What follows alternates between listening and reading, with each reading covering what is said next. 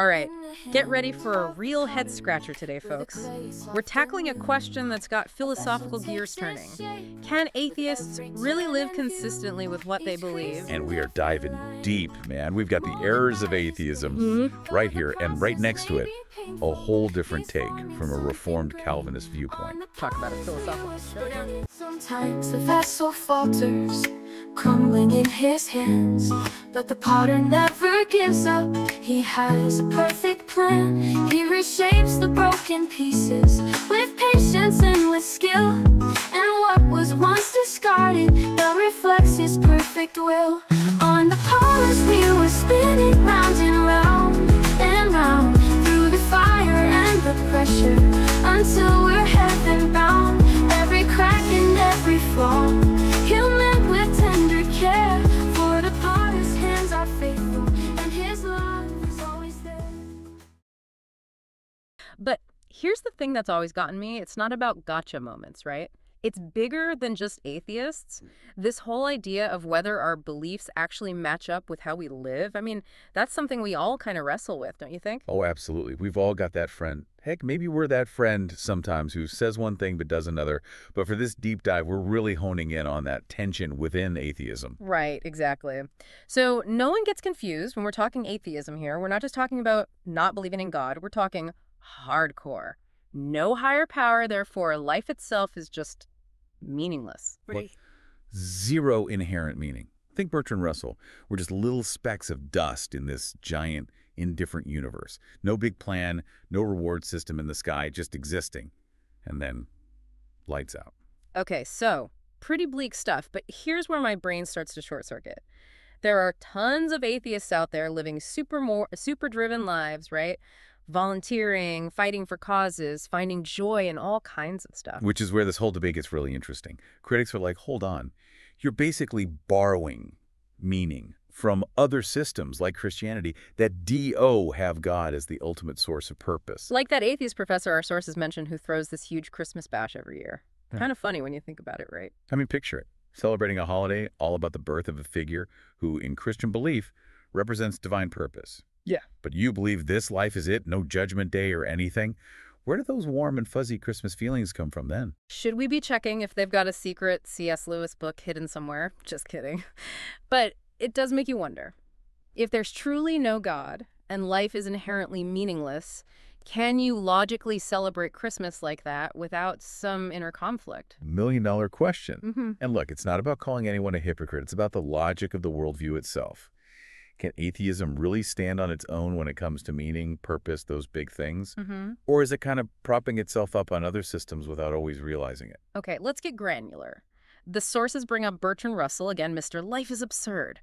But this is also the dude who was fiercely anti-war, even went to jail for his beliefs. So if nothing ultimately matters, where'd that fire in his belly come from? Total contradiction, right? How do you reconcile nothing matters with actions driven by a deep sense of moral urgency? What are you fighting for if everything just disappears anyway? And it's not just him. Richard Dawkins, huge name in atheism, argued against any objective good or evil, but then he turns around and passionately condemns things like religious indoctrination, calls it harmful to kids. Hold up, to say something's harmful means there's some standard you're judging by, right?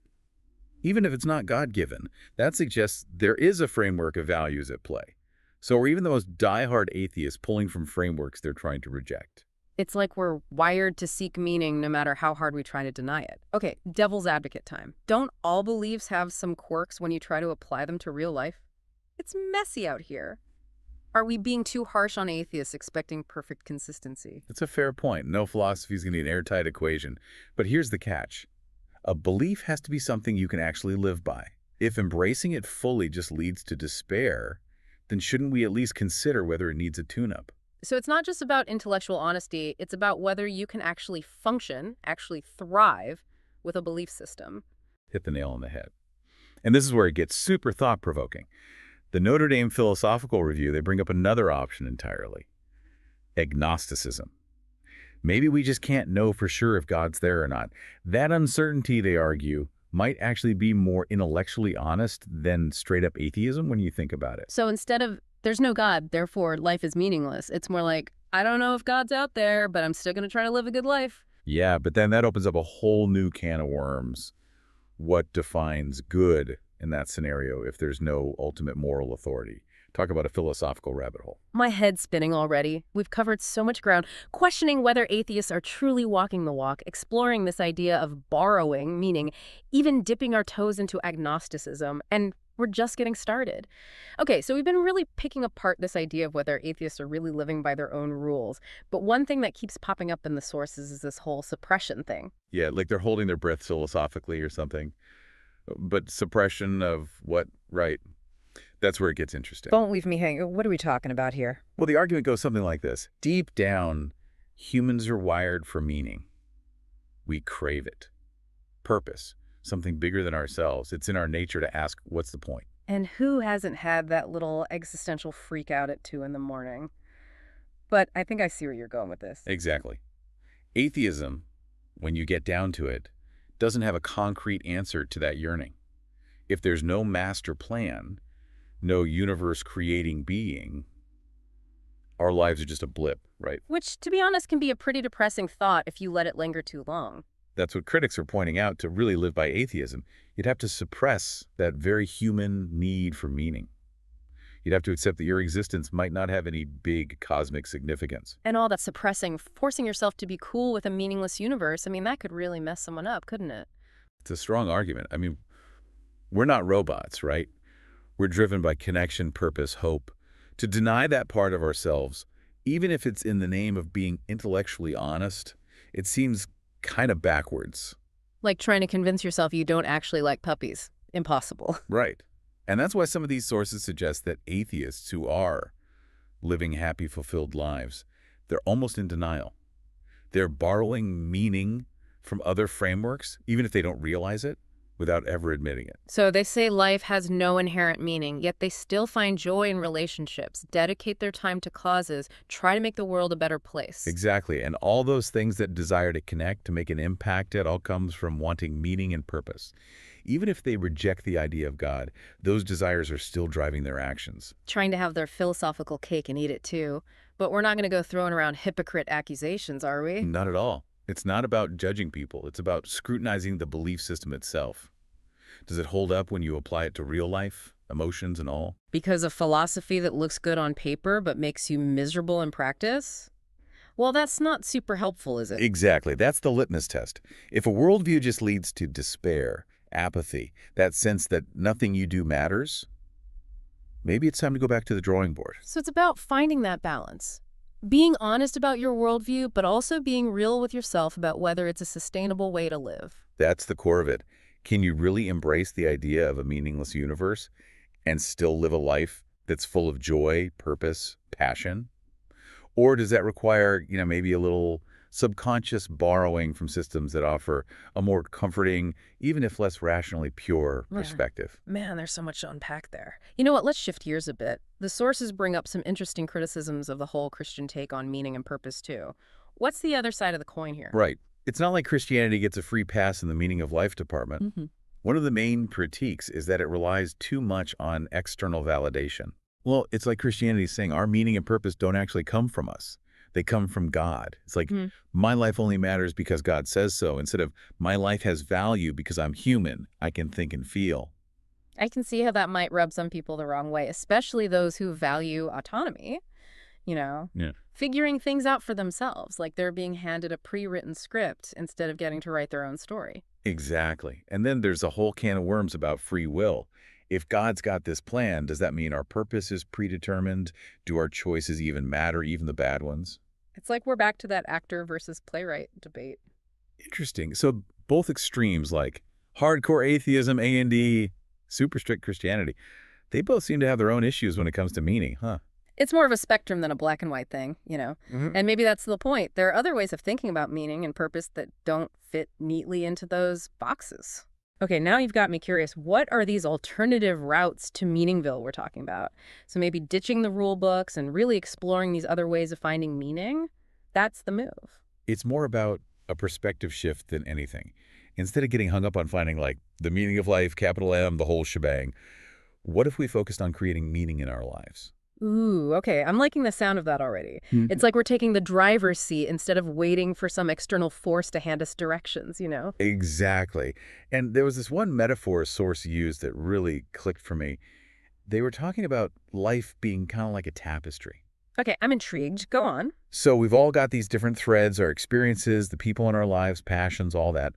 And we get to weave those together to create something meaningful and, well, beautiful, really. Man, I love that. So it's not about searching for some pre-designed pattern, but about the actual process of weaving, making it our own. Exactly. And just like a tapestry, the beauty isn't in finding the right way to do it, it's in the individual expression, the way all those colors and textures come together to make it yours.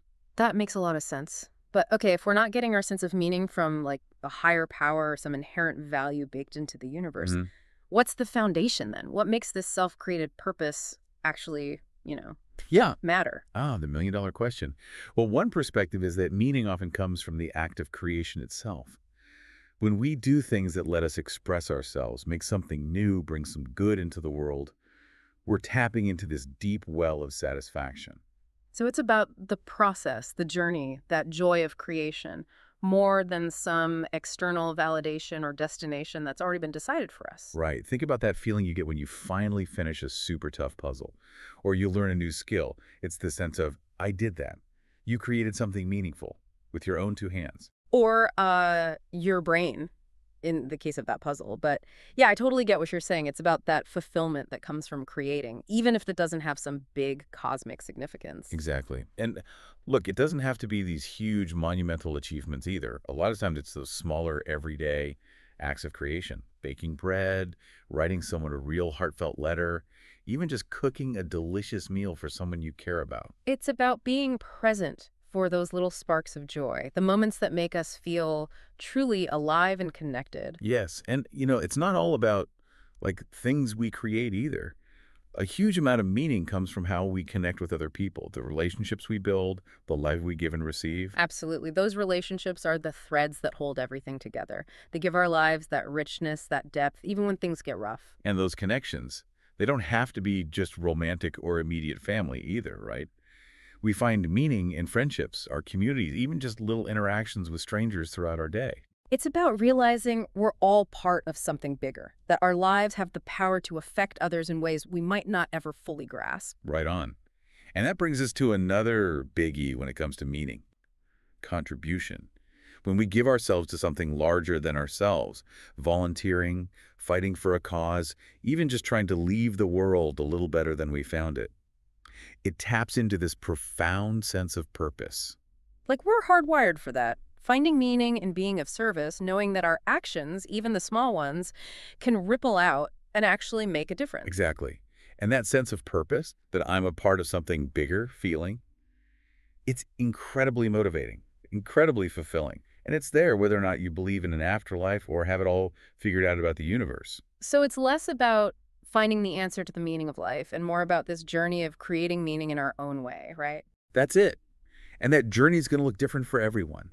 There's no one right way to find meaning and purpose. The important thing is that we're looking, that we're open to the possibilities, and that we allow ourselves to find joy in the everyday, even without absolute certainty. That is powerful stuff. And you know what? It really hits home. It's not about having all the answers, but about being okay with the questions, the not knowing, and finding the beauty in the journey itself. Beautifully said. And I think that's a perfect place to wrap up.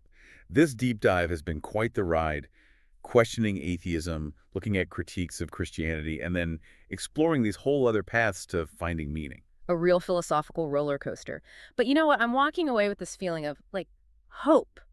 Just because there's not one single answer to life's meaning doesn't mean our lives are meaningless. Exactly. If anything, it's an invitation to create our own meaning, find joy in the journey, and embrace the beautiful mess of being human, Love it. So, to everyone listening, keep questioning, keep exploring, and keep creating your own beautiful, meaningful tapestries. Remember, the journey itself is where the magic happens. Couldn't have said it better myself. Until next time, folks, keep diving deep. In the hands of the potter, where the clay is soft and new, a vessel takes its shape with every turn and view, each crease and every line molded by His grace. Though the process may be painful, He's forming something great. On the potter's wheel we're spinning round and round and round, through the fire and the pressure, until we're heaven bound. Every crack and every flaw He'll mend with tender care, for the potter's hands are faithful and His love is always there. Sometimes the vessel falters, crumbling in His hands, but the potter never gives up. He has a perfect plan. He reshapes the broken pieces with patience and with skill, and what was once discarded now reflects His perfect will. On the potter's wheel we're spinning round and round, through the fire and the pressure, until we're heaven bound. Every crack and every flaw He'll mend with tender care, for the potter's hands are faithful and His love is always there. When you feel like you're shattered and your strength is wearing thin, remember you're in the hands of the one who'll shape you from within. He'll refine you in the furnace, He'll mold you through the strife, and when the work is finished, you'll be a vessel full of life.